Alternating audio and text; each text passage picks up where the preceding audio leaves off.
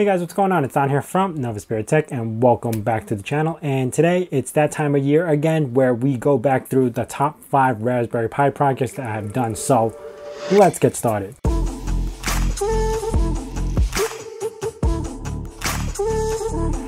To start off the top of the list, my favorite project would be my Carputer, which is in-car entertainment system built on the Raspberry Pi in my WRX.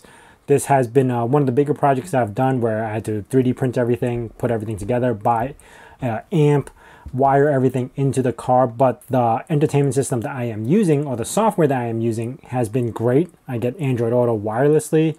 I do also get gauges and everything.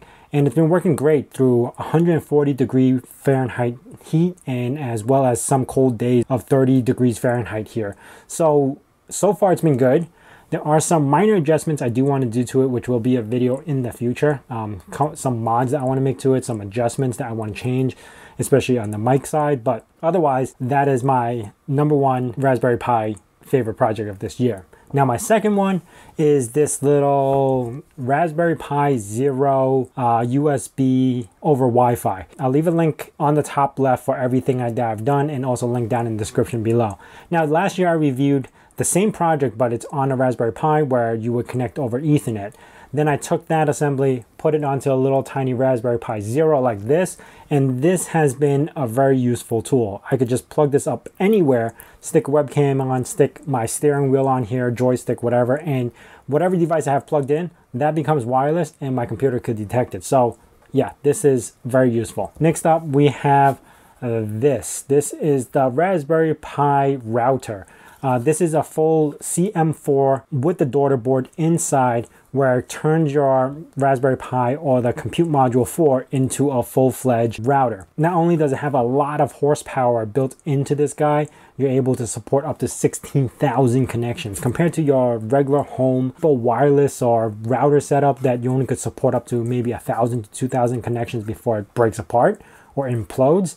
This thing could do up to 16,000 connections, full configurations, and supports Docker.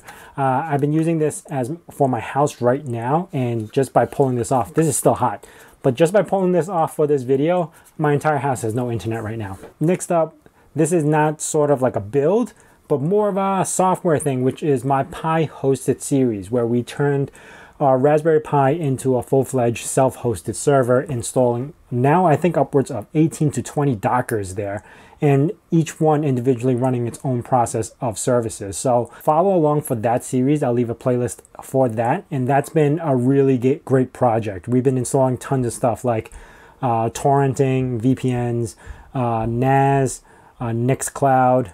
I don't know, there's just a bunch of stuff that we've been throwing onto that guy, and we're still throwing in more as we go. So if you're not up to date with that project, like I said, I'll leave a link on the top left for you guys. Next up is another software that we reviewed over this channel this year is Esxi. I don't have a Raspberry Pi to show you, so I'll just hold this up like that. But Esxi is a virtual environment operating system that you normally would install into production machines like big servers. But now you could actually install a local copy of that into a Raspberry Pi and use it just like you would and install VMs. While this is still an ARM device, there's only a limited amount of VMs that you can install like Linux. Now you could kind of install Windows 10 and a couple of other stuff on there. But mainly I'm not there to do the VMs because Raspberry Pi is not nearly strong enough to run more than 1 or 2 hosts, but it is to actually run the software and learn the Esxi environment. If you have 1 or 2 Raspberry Pis, you could daisy chain the Esxis together, learn how to do that, learn how to move one VM to another thing. So more of a learning experience on using Esxi than really actually using it for VM. That's in my experience of installing Esxi on the Raspberry Pi. Last but not least, I will mention it this year again, which is the Pi KVM. The Pi KVM is for you to have local access to any computer or server. So basically directing this Raspberry Pi to a computer, you will gain keyboard, video, and mouse to that device so you can configure the BIOS or install operating systems and everything.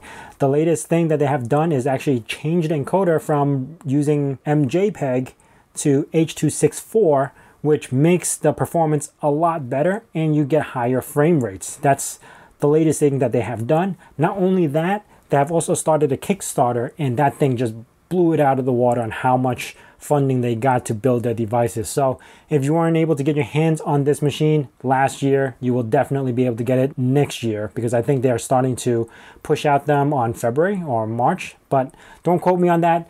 Join their Discord, which I'll leave a link down in the description below so you can get more details. But that has so far been 2 years in a row my top favorite. I created not only Pi KVM on the Raspberry Pi 4, but I have also created one for the Raspberry Pi Zero. And this is the first, this is not version 2, this is version 1. And I use this a lot, as well as the Raspberry Pi 4, because this is more portable. Anyway, that is it for my top 5 Raspberry Pi projects for the year. I will leave all the links down in the description below to every video that I talked about, or everything that we talked about.